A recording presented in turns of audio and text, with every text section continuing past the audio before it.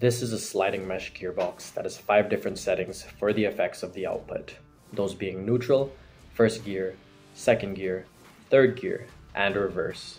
This gearbox serves as a form of power transmission, meaning that it transmutes energy from an input source at one end into mechanical work as an output at another end, which can then be used in applications consisting of heavy-duty machinery, older manual vehicles, industrial applications, and etc.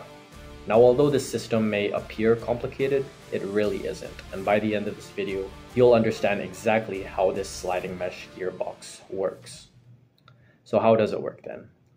Let's first get familiar with the components, and for simplicity's sake, I'll remove the gears here in the back and save them for later, leaving us with 3 sections to pay attention to only: the input section, counter section, and output section.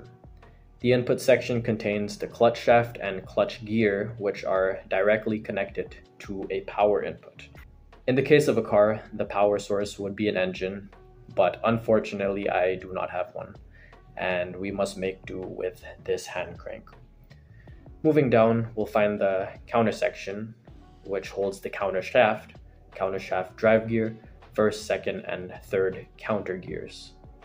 And keep in mind that the gears in this section may not move from side to side. Back up above is the output section, consisting of the main shaft, then first, second, and third gear. As opposed to the counter gears, these gears can move from side to side. So then, with all of that in our minds, we can note that the input and counter section is always in contact, since the clutch gear is forced to always mesh with this drive gear. On the other hand, we can't say the same between the counter and output section, since we know that the output gears are allowed to move horizontally. The 2 sections can then only be connected if the output gears move into this position, or this position, or this one. Therefore, they must slide in order to mesh, and that statement got this system its name, the sliding mesh gearbox. So what if none of the output gears are meshing with the counter gears? Well, then the system would be in neutral. And being in neutral means that although the system may be supplied with power, the movement of the main shaft doesn't depend on it. First gear. In order to shift into this setting, the first gear must mesh with its respective counter gear below it. And in this setting, you may notice that the rotational output speed is a lot slower than the input, and as a matter of fact, this setting is the slowest. However, there is a trade-off for that speed, that being torque. Torque can be explained briefly as rotational force, and although this first gear is the slowest setting, it also is the strongest. But why would a gearbox need a high amount of strength? Well, you'd probably need it if moving a car from rest, since it's literally a huge chunk of metal that weighs more than 3,000 pounds. Second gear. Shifting into second gear, we can see that the output is a step up in speed compared to the first gear, but still slower than the output speed.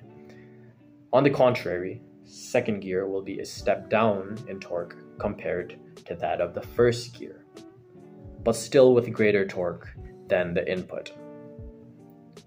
Now you're probably starting to see a bit of a theme at this point, that being the inversely proportional relationship between rotational speed and torque in gear systems.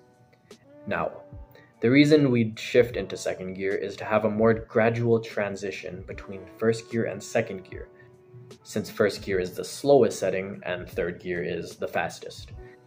And as a matter of fact, when we're in third gear, the main shaft has the same rotational speed as the output does. And if it's the highest speed, what might you expect of the torque?